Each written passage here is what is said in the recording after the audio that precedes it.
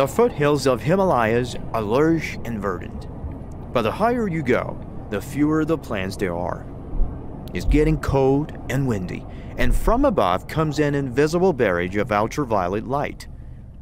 As the landscape gets dull, botanists found something attractive.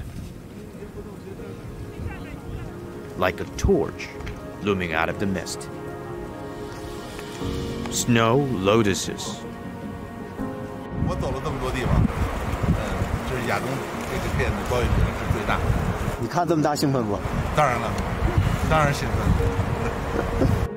It's rare to see so many of them together, taking up the entire slope. Botanists believe this is how they've survived the strong winds here. But the most extraordinary part is these pale yellow leaves. They're not petals. Botanists call them bracts. This papery and translucent leafy bracts has no chlorophyll and enclose the flowers throughout their development. They then fall off after the fruits and seeds mature. That's the survival secret of the snow lotus. 有蜡质，比角质层，对，所以说你那个雨浇上去，人家不会说浇透了。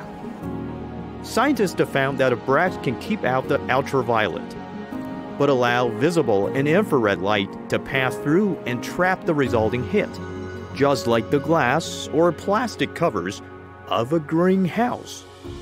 研究测定过这个包叶雪莲的这个小温室的里面和外面的温度，里面会高出环境温度好几度。The heat boosts pollen germination and seed development.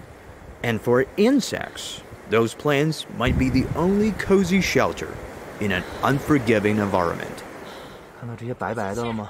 这些白白的点儿，这就是虫的卵。它这是也是吸引这些小虫的一个方式。对对对。然后告诉小虫，我这暖和，我这快来啊！我这暖和，你来，然后进去之后还有香味儿，哎，还有吃的。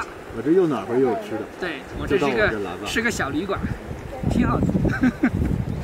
Larvae feeding on the seeds might be a downside, but that could be outweighed by the benefits of pollination by insects. 因为苞片它自己如果包起来，风是吹不到的，所以它的花粉出不来。出不来呢，如果有蚂蚁、昆虫进去呢，就可以把花粉带出来到另外一朵花里面去，就可以完成一个传粉的过程。One thing is clear: humans did not invent the greenhouse first. Nature did.